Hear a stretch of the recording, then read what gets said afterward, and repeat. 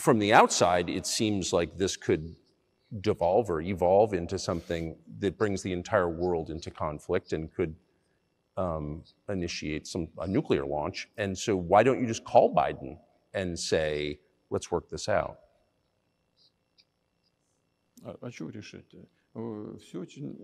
What's there to work out?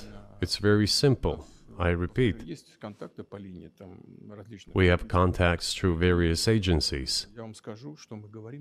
I will tell you what we are saying on this matter and what we are conveying to the US leadership. If you really want to stop fighting, you need to stop supplying weapons. It will be over within a few weeks. That's it. And then we can agree on some terms. Before you do that, stop. What's easier? Why would I call him? What should I talk to him about? Or beg him for what? And what messages do you get back? You're going to deliver such and such weapons to Ukraine? Oh, I'm afraid, please don't. What is there to talk about? One of our senior United States senators from the state of New York, Chuck Schumer, said yesterday, I believe, that we have to continue to fund the Ukrainian effort, or U.S. soldiers, citizens could wind up fighting there. How do you assess that? Well, if somebody has the desire to send regular troops, that would certainly bring humanity to the brink of very serious global conflict. This is obvious. Do the United States need this? What for? Thousands of miles away from your national territory. Don't you have anything better to do? You have issues on the border, issues with migration, issues with the national debt, more than $33 trillion. You have nothing better to do, so you should fight in Ukraine? Wouldn't it be better to negotiate with Russia? Make an agreement, already understanding the situation that is developing today, realizing that Russia will fight for its interests to the end? And realizing this, actually return to common sense, start respecting our country and its interests, and look for certain solutions. It seems to me that this is much smarter and more rational. The question is, do they want it or not? Further on, President of Ukraine issued a decree prohibiting negotiations with us. Let him cancel that decree, and that's it. We have never refused negotiations, indeed. We hear all the time, is Russia ready? Yes, we have not refused. It was them who publicly refused. Well, let him cancel his decree and enter into negotiations. We have never refused.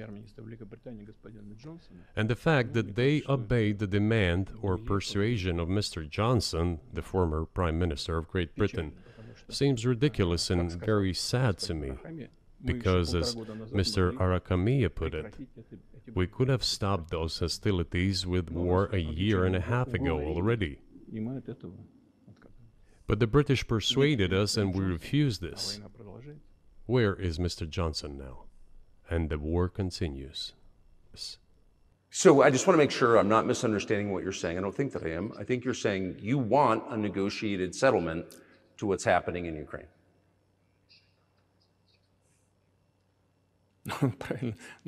Right.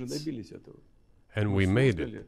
We prepared a huge document in Istanbul that was initialed by the head of the Ukrainian delegation. He affixed his signature to some of the provisions, not to all of it. He put his signature and then he himself said, we were ready to sign it and the war would have been over long ago, 18 months ago. However, Prime Minister Johnson came, talked us out of it, and we missed that chance. Well, now let them think how to reverse the situation. We're not against it. It would be funny if it were not so sad. This endless mobilization in Ukraine, the hysteria, the domestic problems, sooner or later it will result in agreement. You know, this probably sounds strange given the current situation, but the relations between the two peoples will be rebuilt anyway.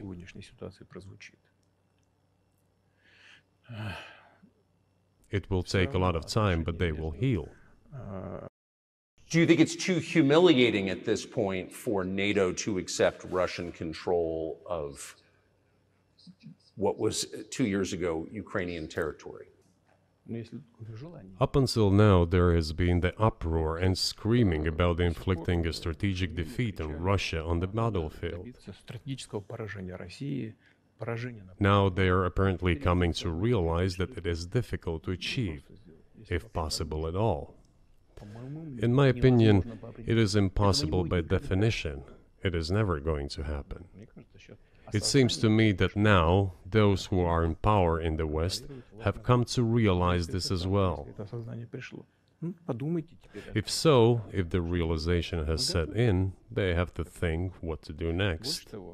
We are ready for this dialogue.